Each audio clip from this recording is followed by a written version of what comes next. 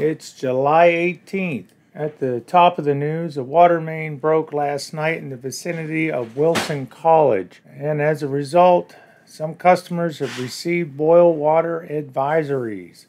Any impacted customers will be notified. They can also call 24/7 Customer Service Center at 717-263-4111 for more information. That's coming straight from Jeffrey Stonehill's Twitter post as of last night. Also, in Cburg, there was a burglary on the 200 block of Washington Street that happened between July 12th and July 16th in 2024. Someone stole copper pipe and water meters from the basement of the residence.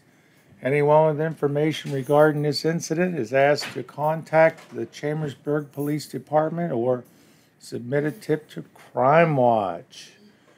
And I hate to sound like a broken record, but the NWS and State College National Weather Service has issued a warning on the heat index value for today of up to 110 degrees and nearing 100 degrees in Wednesday afternoon. But as of right now, it's only showing to be 89, so that's good news. Of events to come tomorrow or January 18th.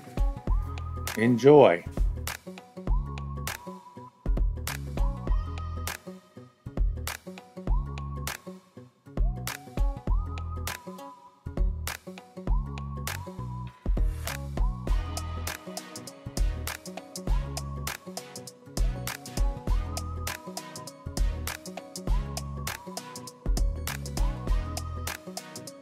All right, thank you very much for joining us. It's been another great Cburg Live newscast, and we will see you tomorrow. Have a great one, and don't forget, like us if you like the video. Have a great day. See ya.